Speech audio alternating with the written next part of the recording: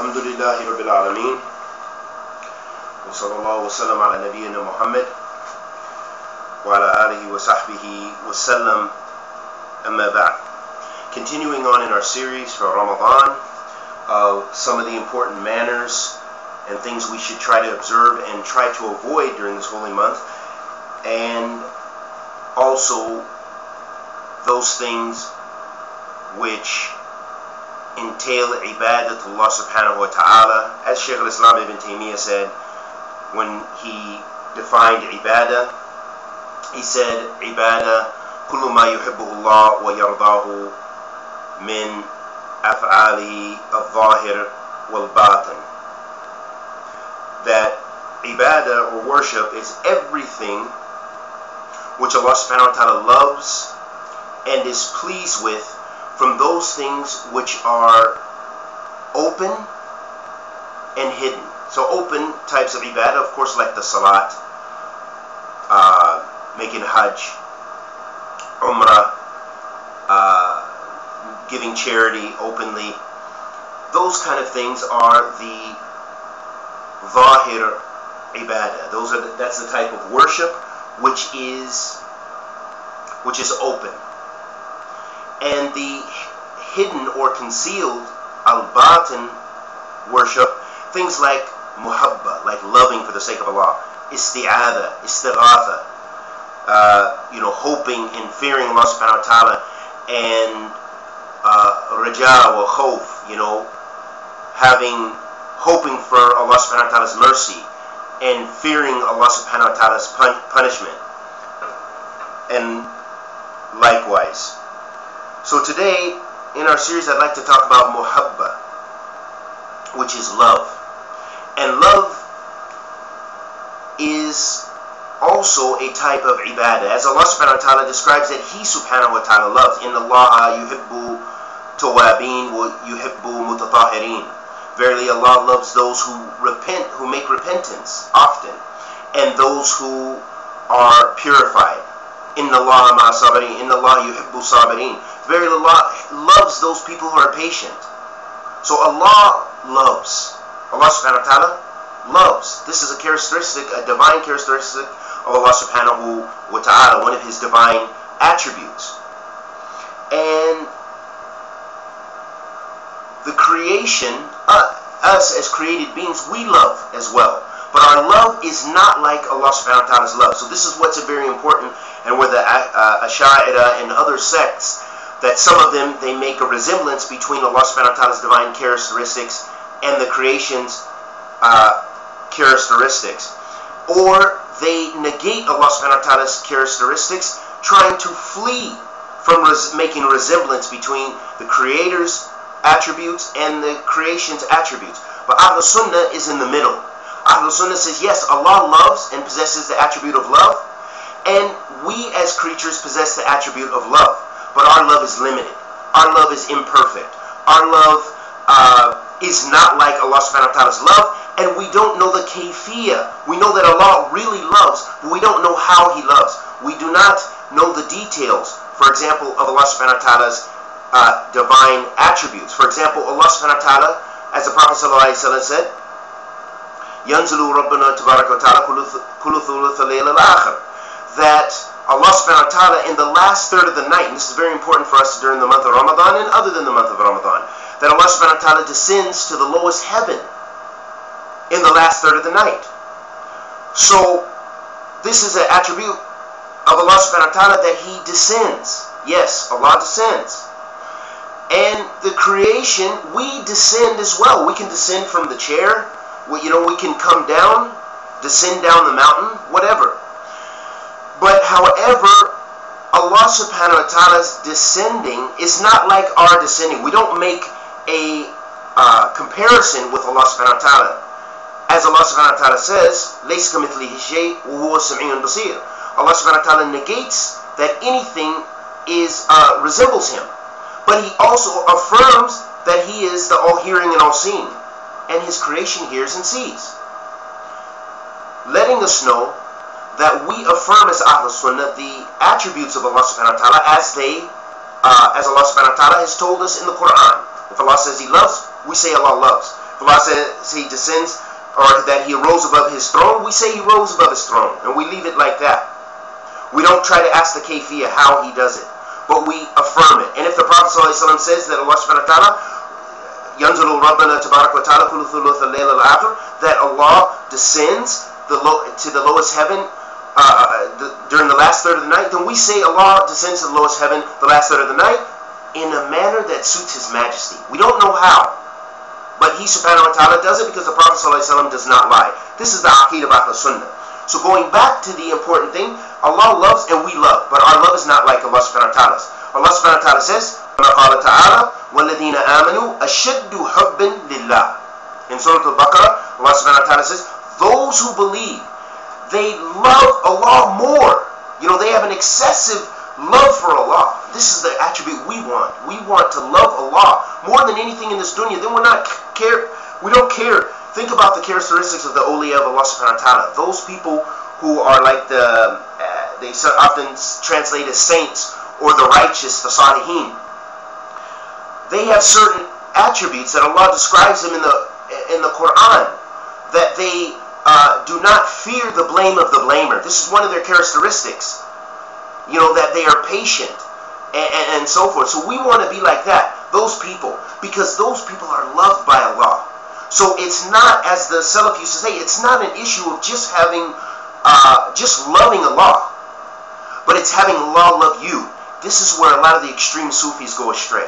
And I have to point these issues of creed out, because this is from the creed and the minhaj of Ahl Sunnah wal Jamaa't, is that you find groups of people who say, we love Allah so much, we make dhikr until slobber comes out of our mouth.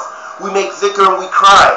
And crying, this is a beautiful trait of the believer, crying to Allah subhanahu wa ta'ala, repenting and making dhikr to Allah. That's not what we're negating or criticizing.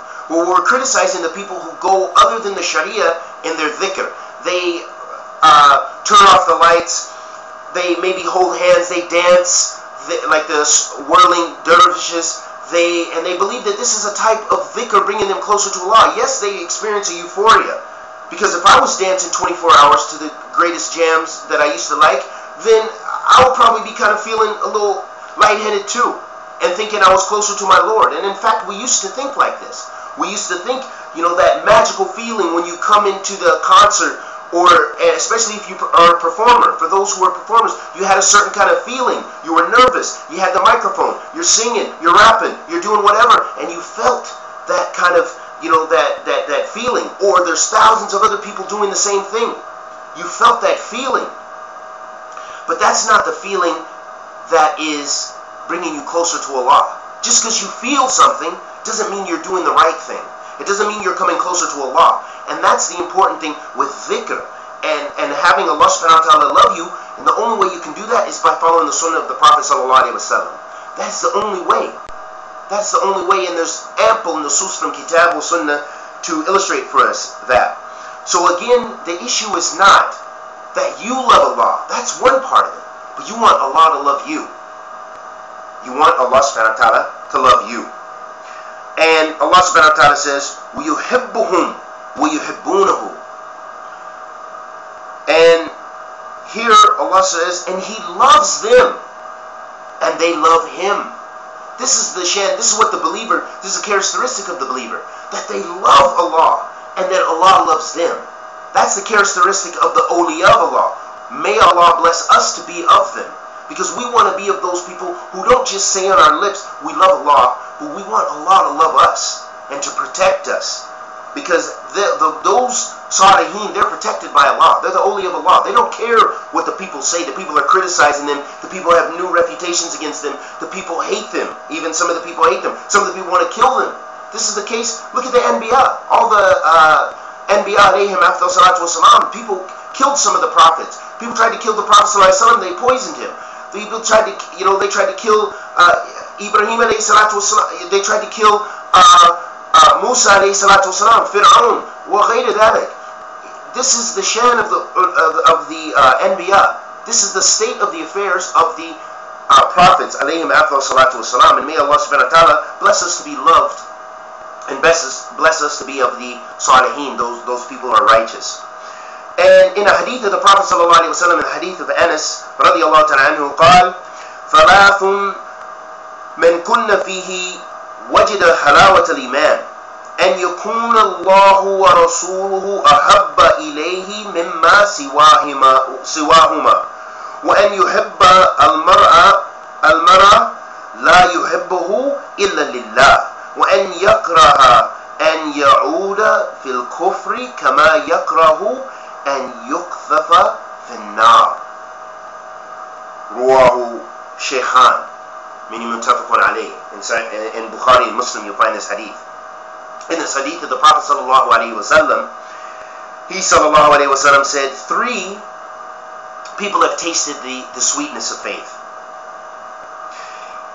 The first one is the one who loves Allah and His Messenger more than anything else. More than anything else. Nothing else is comparable to their love for Allah and love for the Messenger of Allah sallallahu alaihi wa sallam. May Allah bless us to be of those people who taste the halawat al-iman. Ameen. And that they love a person strictly for the sake of Allah subhanahu wa ta'ala. This is a beautiful thing, that we learn this in Islam. Where you love a person not because they're your color, not because he's of your gang, your sect, not because he's your from your tribe or from your kinfolk, or not because they're from your nationality in your country, or all those other things that people tend to unite and love and strive based upon, but rather loving for the sake of Allah. This person before Islam, you would have not even, maybe you might have been enemies before Islam. This one might have been in a gang, and this one might have been in a rival gang. And I've met brothers like this, and they loved each other for the sake of Allah. Allah united them. This one was a blood, this one was a crip. Now they left that and they love for the sake of Allah subhanahu wa ta'ala. This one was a white lawyer, conservative. And this one was a brother off the street, African American, and they loved one another. Or vice versa. This one is a well-educated brother in the college, and this is a brother off the street who's been through the various struggles, and they love for the sake of Allah subhanahu wa ta'ala. This one is from China. We don't even know, we can't even communicate with him, but we love him for the sake of Allah because he loves Allah and His Messenger. He's a Muslim, and he loves Allah wa Rasul sallallahu alaihi wasallam. That's the strongest bond, hub fillah. And the Prophet ﷺ said it's those are the people who taste the halawat al-iman, the sweetness of faith. And the third characteristic is the one who hates to return to kufr. وَعِيَاذَ بِاللَّهِ مِنْ ذَلِكَ. And as I mentioned, even recently it's come to me, and it's thabit, that a particular brother been Muslim for 15, 16 years, and he apostated. وَعِيَاذَ بِاللَّهِ. This is something ghareeb. And it shows the danger of, getting into shubahat. Be careful of the internet. Be careful of looking into the internet unless you're using it for good. And when you're using it for good, make sure that you're taking your knowledge from sound sources, from people who call to the Quran and the Sunnah of the Prophet ﷺ and the minhaj of the Salaf as-Salih, and that when they translate and so forth, they give you pearls from the major scholars, especially in this time and age. If they're talking to you about Sheikh Salih bin Fawzan, they're talking to you about what bin Uthaymin said, what Al-Albani said, what Muqbil bin Hadi al-Wadi said, what bin Baz said, and scholars like this, then you can rest assured and you can be safe, because these are imams of the Sunnah in our time, that no matter what those people who dislike them say, these people bore the flag of the Sunnah. So we want to be like them and want to push out their knowledge, and you can be safe when you compare what you hear to what they say. If you see a contradiction, leave what contradicts that, because those imams are flag bearers of the Sunnah of the Prophet ﷺ in this time. Going back to the point, those are the characteristics of the people who have tasted the sweetness of faith. And fi munasib, also I want to mention another particular thing related to that last part of that hadith, is that the person who hates to return to disbelief, similar to the way they hate to be in the hellfire, that this is a characteristic of the sweetness of faith. And also we must make dua, and we must make da'wah ilallah if we have the ability to do so. If we have some knowledge, share what you have knowledge to the extent that you have that knowledge. Don't go beyond that extent and talk about things you have no knowledge about. But talk about those things that you have knowledge about and share that. Because many of our brothers and sisters, for example, in Indonesia, they're leaving Islam by the hordes. Why? Because they're weak in knowledge and they're weak in istiqamah. You know, there you'll find many people listening to grunge, many people taking ecstasy, many people doing the things that we used to do in the West. They're doing it even more so. Big rave parties and stuff. So they're easy to get. And the Christians are going there, offering them the Bible, offering them a new way of life, and deceiving them, saying, hey, Jesus loves you. Look, we're smiling. Look at those Muslims. They're doing this and they're doing that. You know, come on. And the people are accepting this. So we ask Allah to bless us with all of us with ikhlas, with thabat. You know, with firmness on His religion. And firmness on the Sunnah of the Prophet ﷺ, and sincerity to Allah subhanahu wa ta'ala. And may Allah bless us to be of those who are loved. The different types of muhabba. We'll briefly go over the different types of muhabba or love. There's muhabba alati hiya ibadatillah. There's the love which is ibadah. And this muhabba, and it's the ibadatillah, meaning that the love which is the worship of Allah subhanahu wa ta'ala, which is worship. This is the muhabba we want to possess. This muhabba has to do with our hearts and our limbs, of course.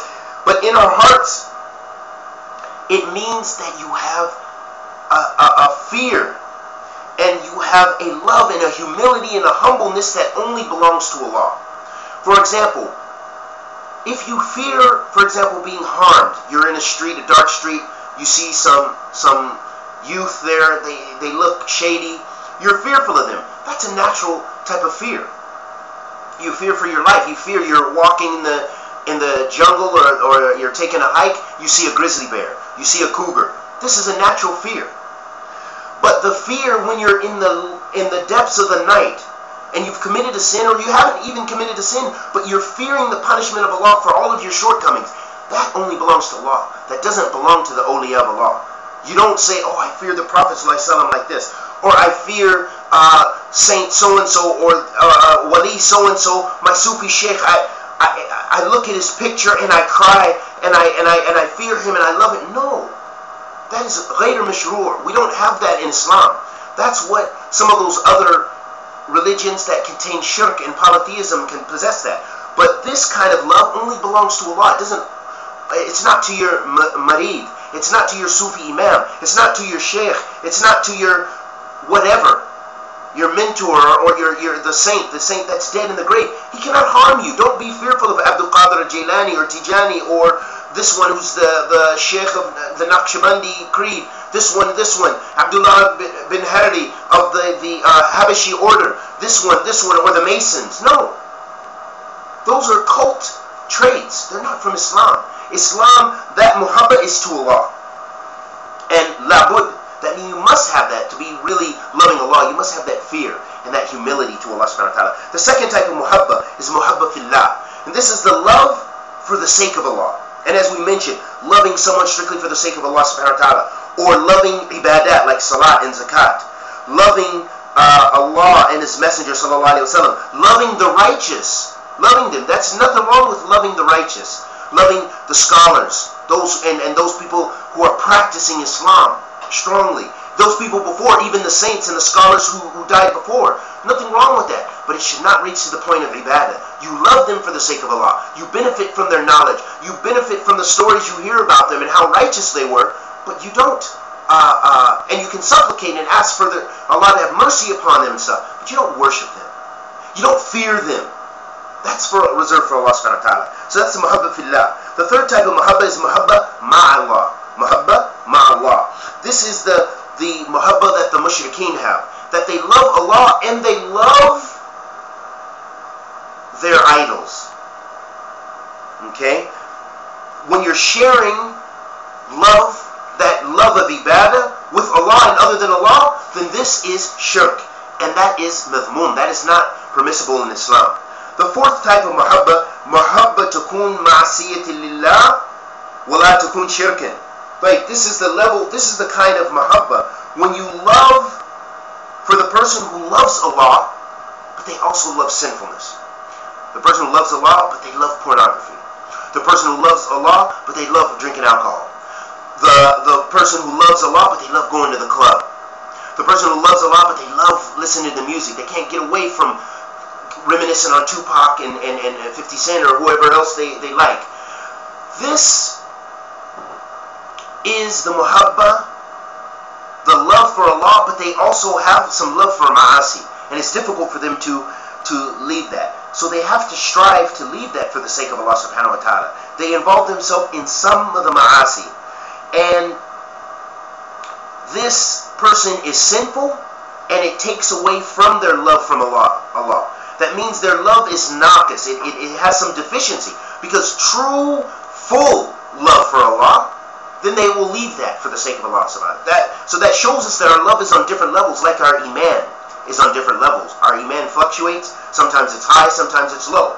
And different people, their iman is on different levels.